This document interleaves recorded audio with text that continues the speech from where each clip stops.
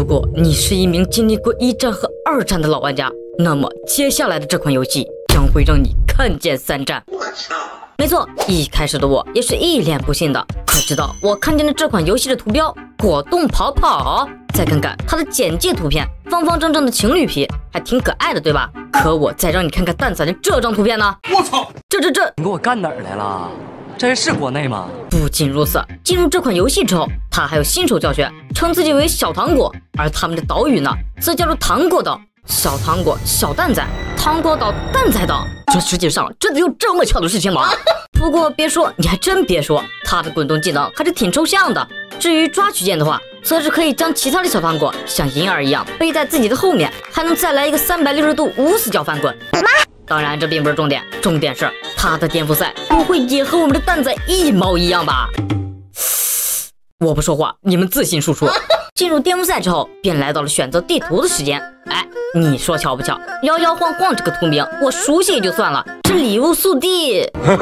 比赛开始，蛋仔颠覆赛你唯唯诺诺，那这盗版游戏我直接让你们一手。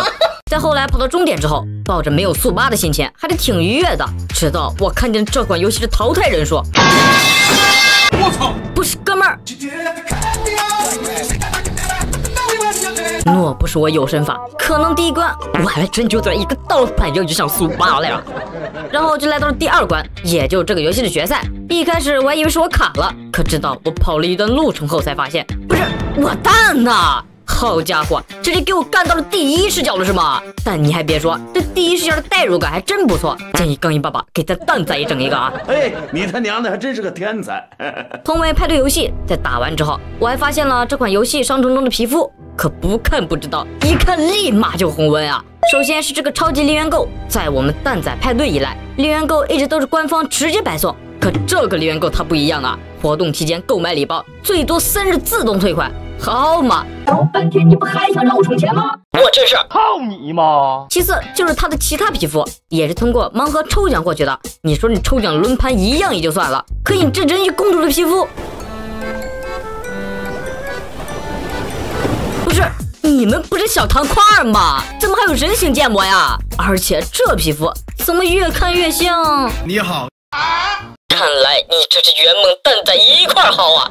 当然了，抄那肯定是明目张胆的抄啊，不然怎么会有人知道这款游戏呢？圆圆子、玉龙、汤姆猫、南瓜头、面包狗等等等等皮肤，虽然区别还是有的，但是他们的影子我依旧忘不掉。哦，对了，在他这个糖果岛啊，大确实挺大的，还有我们蛋仔的水池呢，以及坐骑。虽然我们蛋仔没有这个坐骑啊，但是我相信我们的杠一爸爸迟早都会出的。最后的最后，在玩完这个游戏后，我发现他居然没有让我起名字，而是直接给我整了个什么桃牙优美。